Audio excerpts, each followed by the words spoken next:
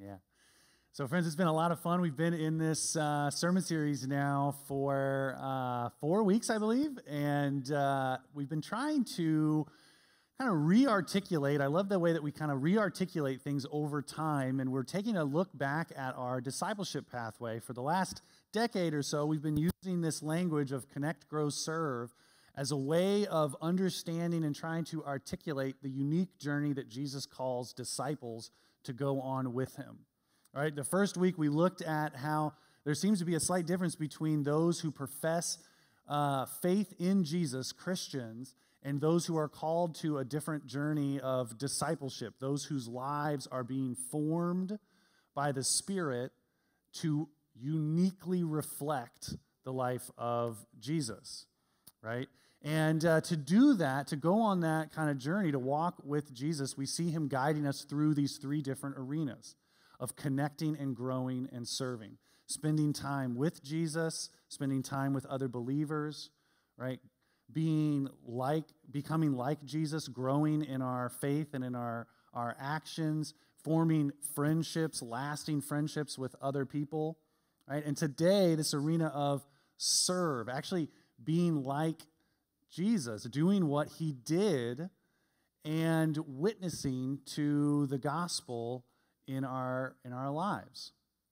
And I've kind of noticed that if we're not careful with this language of spiritual formation, if we're not careful with this language of discipleship, what it can turn into oftentimes, and I think some of the reasons why it can turn off, especially Lutherans, is this idea, because if we're not careful, spiritual formation can really turn into a type of like Christian Buddhism or self-help, where it becomes much more about my own personal growth, right? Connecting with Jesus so that I can become this more centered and non-anxious person and growing in my faith and my trust with him so that he listens to me and I kind of have this special relationship with him. And if we're not careful, right, it sort of turns into very individualistic self-help type of wisdom.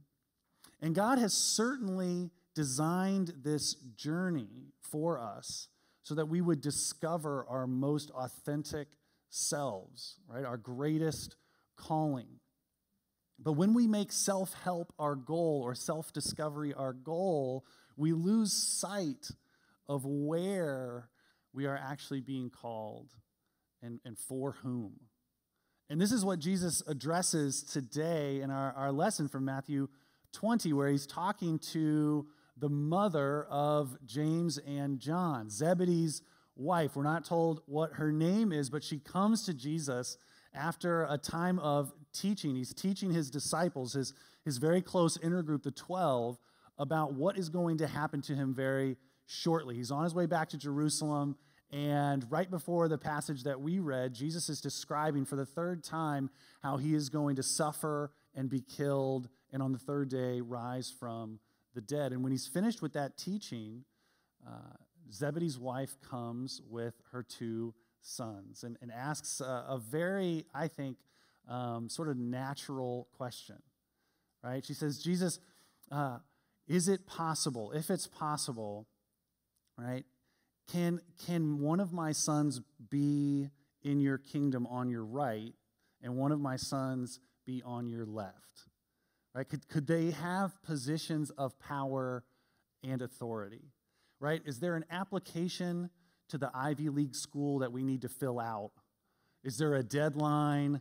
What are the right kind of marker? Can I get them on the right track? Can I put them in the pre-law program so that they have the right? This is a very normal question for parents. I can feel it. My daughter's in 7th grade. I can already start to feel like, are we on the right path for a scholarship, right? That elusive scholarship. So it's a fair concern. I can hear it, right? She's essentially asking him, like, listen, you have been talking a lot about this new kingdom, this kingdom of heaven, and it's coming into existence because of your presence. And if this kingdom works anything like other earthly kingdoms, right, that we're a part of, then it's going to be really important for us to sort of navigate through and be great in that space, right? Because the greatest sort of get elevated and they get the kind of in with people that they need.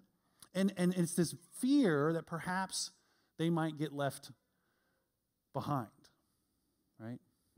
And what I love about this little exchange is that we see the heart of discipleship here, that Jesus does not rebuke Zebedee's wife for asking the question or for having that concern or for having that desire. He actually addresses the two sons and he says, "Can you drink from the cup that I am going to drink from?" Now, we could do a lot on the cup and what that really kind of is looking at, but I think the primary way of understanding the cup that Jesus is talking about here is the cup of God's wrath that Jesus is going to drink fully through his death and through his resurrection, right? It's this cup of God's wrath that has been sort of poured out or accumulated over time as God continues to see the destruction of his good world by sin and by death and by the devil, right? And so Jesus is saying, can you drink from this cup? But there's a secondary use of this idea of drinking from the cup, and it's really about the suffering that Jesus is going to go through as he journeys towards the cross. So as he lives this life of service, proclaiming the gospel and witnessing to the gospel, he's going to experience suffering as well. And so he's asking them, hey, this secondary suffering, are you able to handle it? And they give like a very juvenile, I feel like that energy. Don't you feel like that teenager energy where they're just like, totally, we can. I'm like, yeah. But can you? You know, and it's like that. I can feel that, again, that energy kind of coming through. And what we would expect Jesus to say, this is what we are so compelled by his words, what we would expect Jesus to say is to rebuke them, right? Like, listen, guys, I love the youthful energy, but truly, you don't know what you're talking about. And man, I would love for you to just walk with me and observe what's going to happen, but don't worry about trying to do what I'm going to do. It's going to be tough. Right? It's going to be tough. But that's not what Jesus says, is it? And we might actually just gloss over this without even noticing, right, the details of the story. But it's very interesting to me that Jesus does not condemn their desire to be great. He doesn't put a wet towel over their plans to suffer alongside of him, to follow him step for step wherever it is that he goes. What he does is he actually redirects them and shows them what the path to true greatness looks like. Right? If you really want to walk this path of true greatness, spiritual growth, then it will always be a path of service to the world around us. Right? Jesus called all of the disciples together, the other 10 and the 2 that he was talking to. And he wants to make this point very clear. He says, you know, you all have experienced, you have witnessed firsthand what the rulers of the Gentiles do. They lord their position over the people who they are responsible for, right? The high officials, they exercise authority not to serve them, but over them. But it's not going to be the same with you. He says, if you're going to be my disciple instead, whoever wants to become great among you must be your servant, and whoever wants to be first must be your slave. Just as the Son of Man did not come to be served, but to serve and to give his life as a ransom for many. You know? And I think that for many of us, this can kind of become a point of contention. Is Jesus really calling us to a life of service in the same way that he gave his life? Right? And in case we're a little bit fuzzy on what Jesus means here, and we try to do kind of the mental gymnastics to sort of get around it, I want you to hear the words of the one to whom he was speaking. This is from 1 John. This is John, son of Zebedee, we believe, saying this. He says, but if anyone obeys his word, Jesus, love for God is truly made complete in them. And this is how we know you are in him. Whoever claims to live in him must live as Jesus did. So it can change your life. It can change the trajectory of your soul when you start to understand that faith in Jesus is essential for salvation. But it will change the trajectory of the people around you when you begin to believe that Jesus actually has faith in you. Not just that you can watch and observe what he has done or what he will do, but bringing the present moment into this space and saying, I will show up as one who will do what Jesus did. And that's where that WWJD bracelet talk kind of gets to me. What would Jesus do? And I have a slightly different version of that question, perhaps, that I think would be really helpful for us. Because I do think that's the point where we start to kind of fudge off a little bit. We say, well, what would Jesus do is a pretty high bar. You start making the list of the miracles, essentially, right? Your favorite miracles. Jesus walked on water. Jesus turned water into wine. I've got a wedding coming up. Am I supposed to, practice up, get some jars of water, maybe do a little training beforehand? I think a better question is, what would Jesus do if he were me? Which doesn't have the same ring to it. I understand. WWJDIHWM. There's a lot to put on a bracelet. But what would Jesus do if he were your gender? If he were in your place? If he had your personality profile on the Myers-Briggs? If he had your communication style and your commitments? Right? If he had your responsibilities and your career, if he had your address and your resources. See, for the disciple of Jesus, this becomes the question that all of life is an answer to. What would Jesus do if he were me?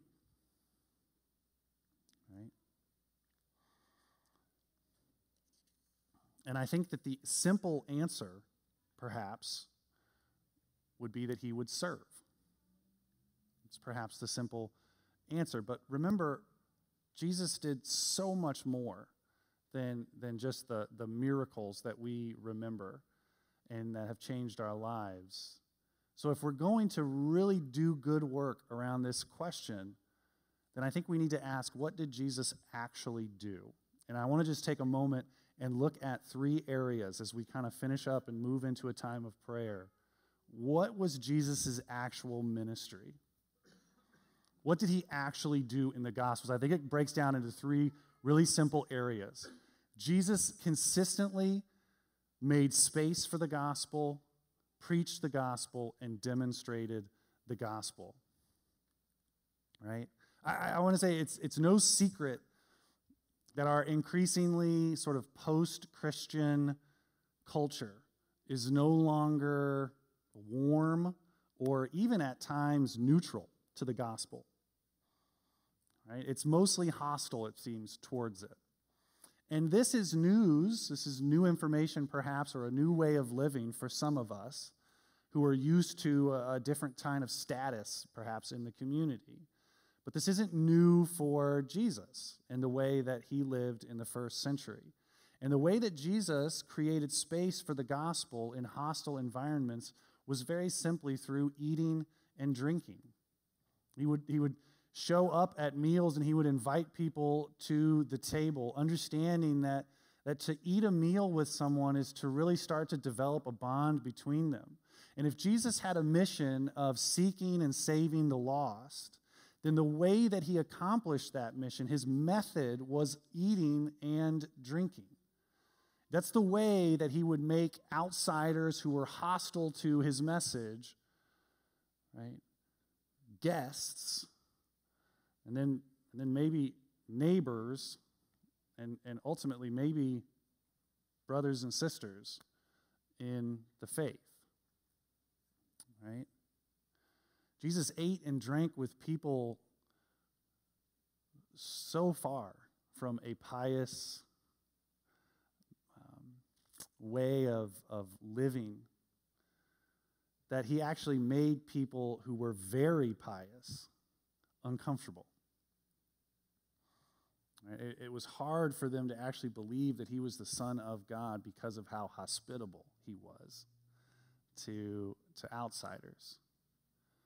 So that's the first thing that Jesus did in his ministry. We see again and again that he would make space for the gospel through simple hospitality. And the second thing is that he would preach the gospel. Preaching the gospel. And I just want to say, for those of us who are a little bit concerned perhaps with preaching the gospel, like I'm not a gifted communicator, I don't have the words, I don't have a great life experience, I just want to say that all of us are preaching a gospel. All of us have something in our lives that we are advocating for, that we believe solves some of the major life issues, whether that is a gospel of the keto diet and cold plunges, or that is the gospel of, no. I mean, at this point, we all have a very strange relationship with meat and vegetables. It's like we either all eat only them or we never touch them. But I digress. So, a gospel of health and wellness, a gospel of financial security, a gospel of free market capitalism, or maybe the gospel of tolerance. But we're all preaching some type of gospel that answers the most fundamental questions of our lives. And disciples of Jesus are simply those who are preaching Jesus' gospel. That's the good news of Jesus and the availability of life with him in the kingdom that's available for everyone. Right? So Jesus would preach the gospel, but he wouldn't just preach the gospel, he would demonstrate the gospel. He embodied it with his words and his deeds. And this is where the life of a disciple will begin to transcend those categories that we have about kind of this is what I do at church, and this is what I do at home, and this is the person I am at work. It becomes our whole life of service to the world, from whatever your particular vocation is at this time and whatever opportunities God is putting in front of you right now. This is the lesson that we see from our first reading that John read just a few moments ago from 1 Peter, that each of us should use whatever gift we have received to serve others as faithful stewards of God's grace in its various forms. So it takes a lot of different shapes. The kingdom of God is pervasive in all areas of life. And whatever it is that you have specifically received from God is meant to be used in service to others for the advancement of his kingdom. And in the power of the Spirit, we are being given gifts to use in the demonstration of this gospel. What would Jesus do if he were me is an easy answer, but the particulars of how and when and to what degree and for how long, that is something that you and I answer together through prayer and through discernment every day. Because here is what we know about each other through the scriptures, through a life of faith, is that each one of us is called to a great life in Jesus. And a great life in Jesus will always be found on the other side of your great service. And the way that you have been particularly designed and equipped to live out your faith is not just a benefit to you, it is a benefit to the people who are around you, who will see you not just speaking the gospel, but demonstrating the gospel with your words and with your actions as your entire life is formed around the service of others.